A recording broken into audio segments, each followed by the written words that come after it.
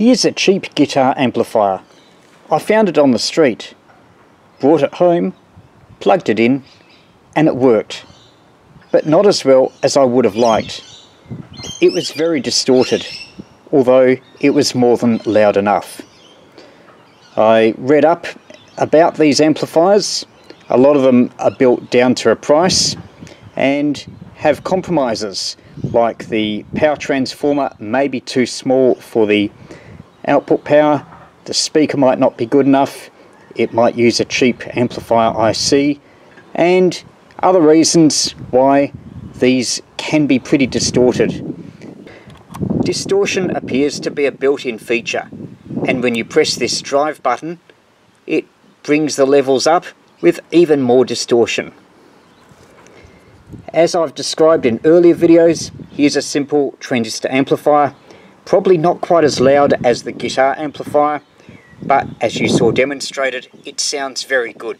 So what I'm going to do is to rip out the original amplifier. I'll keep the speaker, I'll keep the box, I'll keep the power supply, but hopefully we'll get some better audio from this discrete component amplifier. Also, as I'm not drawing as much current, there should be less strain on the power supply, so that's another source of distortion removed.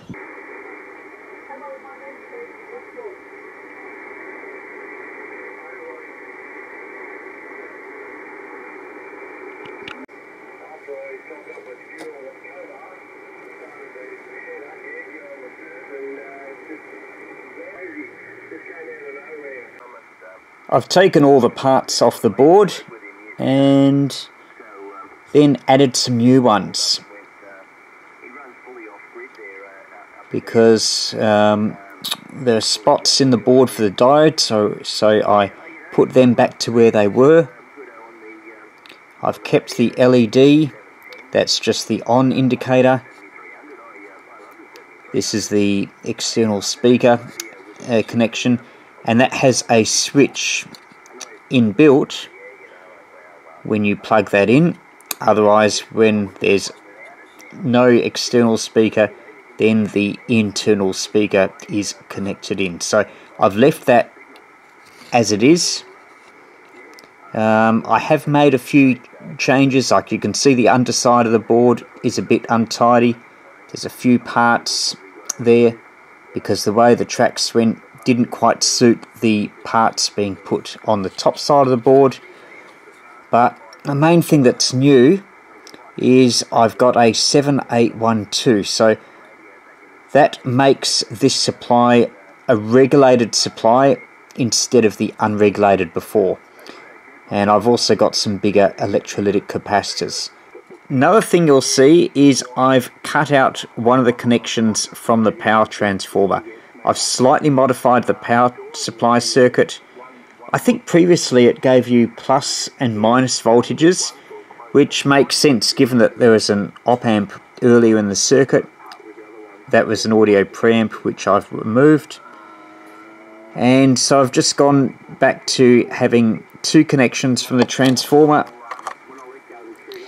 You can see the wires there. I'm just using the outer two. And having a look at the voltage on the transformer, it's upside down, but you can see it there. Two lots of 9 volt AC, so it's about 18 volts secondary.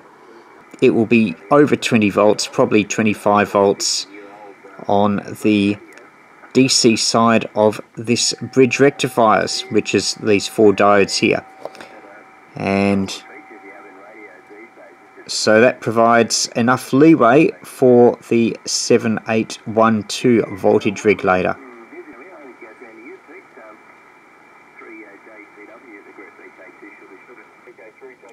You can see I've improvised a bit as to the holes, and I've got a couple of circuit board pins for important connections. There were previously bass and treble controls. I'm not going to have that. I'll use the holes instead for DC output connections.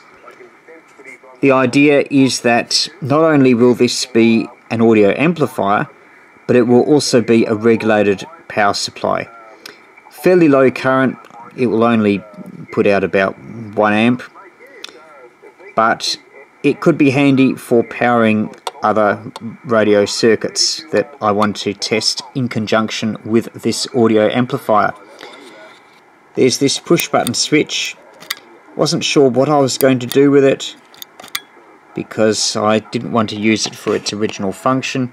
But anyway, I've put a capacitor here. It's 33 nanofarad, and I've got that shorting the input connection. The idea of that is to provide a bit of a top cut control. If I press the switch in, then that will put capacitance across the input. That will attenuate the higher frequencies. So that could be useful to give a bit of a roll off, which is handy especially if you're using unselected receivers. So a very crude audio filter. Not sure if I've got the capacitor value right, but I've got the option to easily change it if I want, it being on the underside of the board. This control here, the 50K, is the volume control. I've connected everything up. Looks a bit untidy, but let's turn it on and see if it works.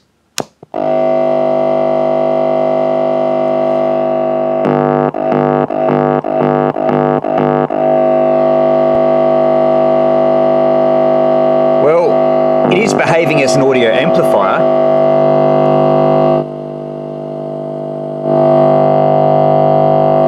But just adjusting the volume control, even with the volume set to nothing, there's still significant hum.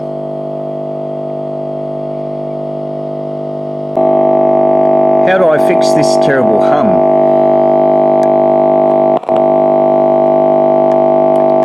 This is connected to ground, and if I short that to the case of the potentiometer,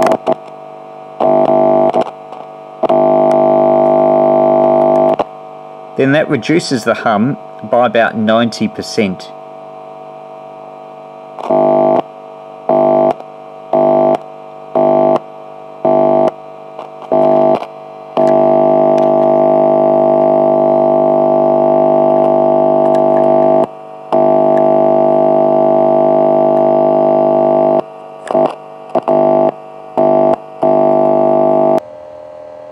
Just made some changes, made some connections more direct, and I think it's a little bit quieter, but still not really satisfactory.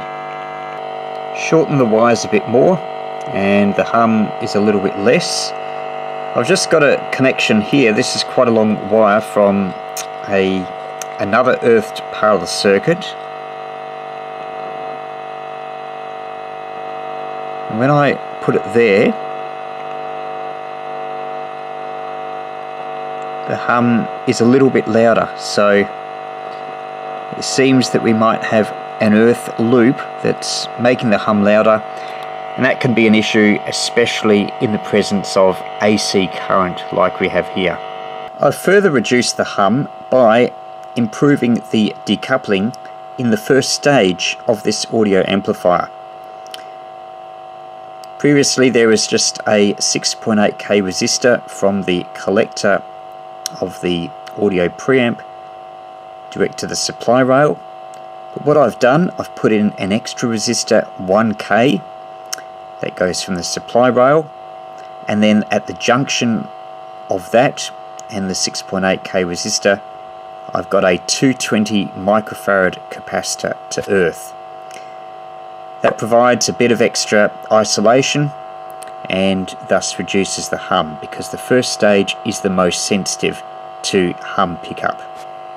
I reduced the 50K pot in the input down to 5K, and that has reduced the hum considerably by giving it a lower impedance input. Although maybe some losses, but the amplifier's gain is pretty high, so I don't think that will be too much of a problem. The hum goes down to basically nothing if I turn it all the way down. Another thing is if I unplug the input connection, the hum drops dramatically as well. Even when you pick up and rattle the cord, there's a bit of microphony there. So yeah, in practice I would use a much shorter and possibly better quality cord than this, as it is picking up something. And the exposure here is probably not helping either. As for the power connections, I'm getting near enough to 12 volts, and this will be regulated, so this will be okay if I'm connecting it to other items, like a low power receiver that I want to test with this speaker.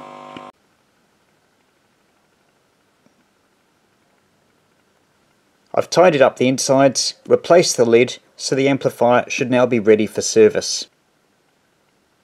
And if you wanted to make it even more versatile, you could add a 12 volt DC input socket here as an alternative to operating it from the mains. That would be especially useful for portable work. Higher education will incur a 20%, just a straight 20% cut in all existing student debt. Described it punish people who want to do arts and humanities degrees, critical thinking degrees. With the idea of... There are real problems, Bernard. There are real problems with young people learning how to think. Well, we don't want there are political implications. We want skilled workers who are job ready, David. We don't want people who are going to engage in critical thinking. So we need education systems. Here at Flemington, what a wonderful call it was from Matt Hill ahead of race in our calendar. It's incredible. I can't believe it. I don't even know what to say.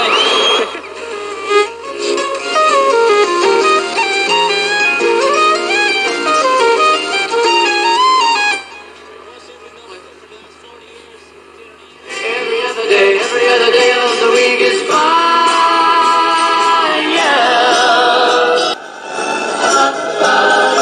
Monday morning, it was 6-9. You know it. I think you know it.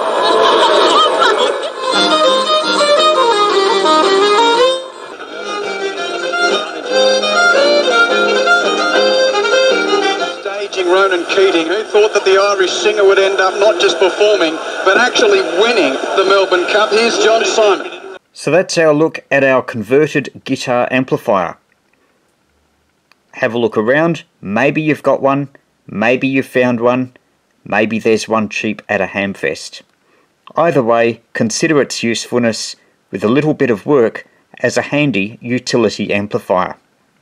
Roger, roger. You are 5'9" and running 5 watts. 5 watts QRP, over. Okay, great job for 5 watts, and 72 thanks for the call. Thank you. LQRP, Pussy Bell QRP. Right, it was great to work. QRP, Pussy Bell 5 watts. I am QRP 5 watts, 73. No,